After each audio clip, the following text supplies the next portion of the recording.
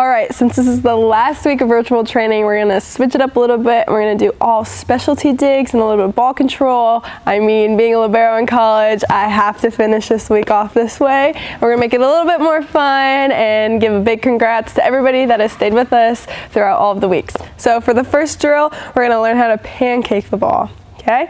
So to start, I have Tyler here with me. He's gonna start laying down, all right? And I'm just gonna toss to his right hand. I have 5 to go.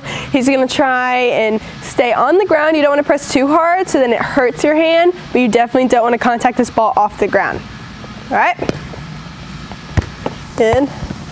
He's gonna slide his hand, try and get under the ball. Good. Again, this is an emergency technique. Great, we have 5 right, and we'll go 5 left. Good, I can move him around a little bit, so then he really has to focus on trying to get his hand under the ball. Good.